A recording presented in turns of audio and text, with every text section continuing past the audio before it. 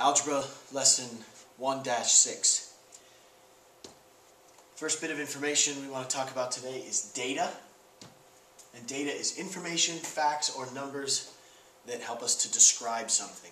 We can collect data a number of ways. We can go out and we could take a survey. We could mail the survey. We could call in a survey. You might ask somebody what's their favorite type of ice cream. Say you're an ice cream company or an ice cream shop and you're thinking of coming into a local area and you kind of want to get a feel for the type of flavors that most people enjoy, because that's the one you want to stock the most of, and maybe a few of the other items that are specialty you won't purchase as much, because you really don't want to have the ice cream go bad and you'd like to cater to your customers' wants. So information is pretty important when it comes to a business aspect. We can collect data for all kinds of things. They're constantly throwing statistics at us. There's that old joke that 42.8% of all statistics are made up on the spot, and the joke is that I just made up that statistic about it. But we need to learn about how to interpret the statistics that are given to us, possibly manipulate those, or make sure someone hasn't manipulated the statistics for us and they're trying to trick us, and possibly know the different types of ways, which types of visual aids could be used for displaying the data. It's always helpful if you have something that you can look at. One of the ways that we'll use to describe the data is known as a bar graph. And they can actually be in two different forms. We could have a horizontal version, which the bar graph, the axes are set up like this, and the bar graphs move horizontally. This is very nice if you're comparing different types of objects to each other. For example, the ice cream. Maybe this is vanilla, and maybe this is mint and chip, and this one in here is chocolate. Since chocolate's the best, it should have the biggest bar graph. But you can compare them relatively easy when they're on the same axes. You can tell which one has more than the other. It could happen with pets. Could happen with favorite cities. Who knows? You can basically do it however you want. It can also be displayed vertically, which is pretty similar, except that the whole graph is turned 90 degrees. But again, you can tell. Maybe you're comparing the tallest buildings in the world. I always think that bar graphs, they look like buildings. It's nice to have color, but you might not have color. So sometimes you could put little symbols inside, fill it up with circles, fill it up with triangles, fill it up with squares. You can still do some things to make each one look a little bit different.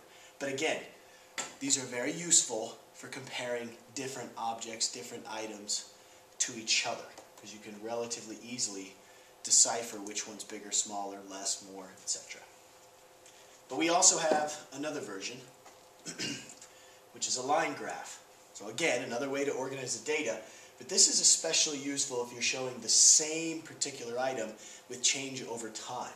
As an example of this, say these were the different months of the year: January, February, March, April, May, June, July, etc. You could really get an idea of how things are changing. Oh, we had an increase from January to February. We had a decrease then. What happened? Oh, we picked things back up. Maybe these are your grades. Hopefully they finish off, up there. Now, I have taken each of these types of graphs and I've made a bar graph right here. This particular bar graph, I'm not sure if maybe I'll do a white screen.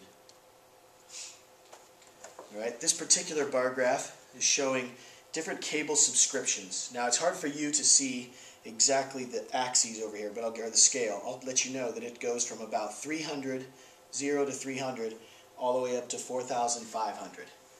And as you look at these bar graphs, this one's at 3,500, 3,700, and 4,300. You don't see any major differences. The graphs themselves look relatively close. You can tell that there's an increase, so that by 1991, there were more subscriptions than there were in 1989. All right? Now, I'm going to give you the exact same data, but I'm going to change things. I'm going to manipulate it according to this axis over here. Again, same data, but now it looks as if 1991 is quite a bit more. Let me tell you what the scale is over here. On this side you have 3,000 rather than 0, 300, all the way up to 4,500. So what I've done is I've focused in on the top part and accentuated. All right? Why would somebody want to do this? Well, let's say I'm the CEO of this company, and maybe I want to go into the shareholders and tell them, hey, under my watch, here's how well the company has done. Now, at first glance, it looks like, I took over in 1991. Before me, here were the subscriptions. Now with me, I doubled it. I didn't really double it. Remember, this is the same information. All I'm doing is focusing in on this top part, so it's accentuating it. I've stretched the axes, all right? So you can manipulate data, and you got to be really careful. Don't just look at what you see. Look at the axes and make sure you're interpreting it correctly, all right? In the same way, somebody might say, even though this was the data, maybe they wanted to take my position as CEO, and they might lessen the impact. They might say, yeah, there was some increase, but not that much. So that might be their angle, okay? Now with the line graph, we can do something fairly similar. All right? This is some unemployment rates from March through August, and I just kind of made up these numbers. Down here is 0 on the axes, up here is 7%, all right? So for each 100 people that are out there, 7 of them would not have a job. You can see that here it's at 5.3, 5.9, 6.1, 6.1, 6.6, and 6.9. So it did go up. It definitely went up, and you can tell that. But again, I can manipulate this section. Instead of spreading the whole graph out and only looking at this, if I expand this part to stretch out, it'll expand these changes. So the exact same data now looks a little bit more intense. It's really gone up in comparison. All right? If I'm a politician, I'm going to publish something that looks like this if I want to take over for someone else's position. Under so-and-so, unemployment rose this much. It looks more dramatic.